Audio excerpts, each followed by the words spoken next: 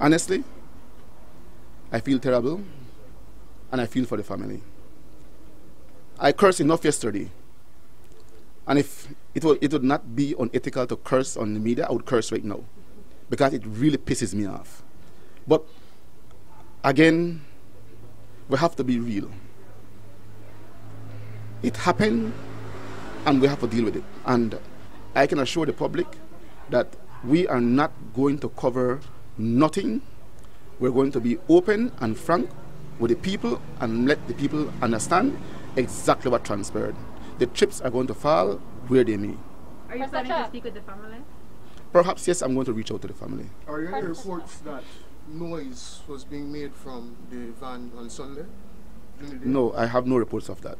And again, that could have been a possibility. But maybe where the van was parked to where the officers are in the station, even if noise were there, they would not have heard. Is this something that is sanctioned, though, using the police prisoner van as a detention cell?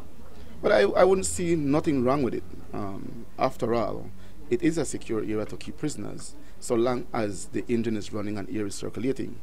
And in the absence of a police station and a cell, they were improvising, which I cannot kill them for that. But the thing is that when they arrive at the police station, they ought to have made sure that the young man was removed from the van, and that there was where things went wrong. Is this something routinely done, placing a person inside that van? It's the first I'm hearing of it.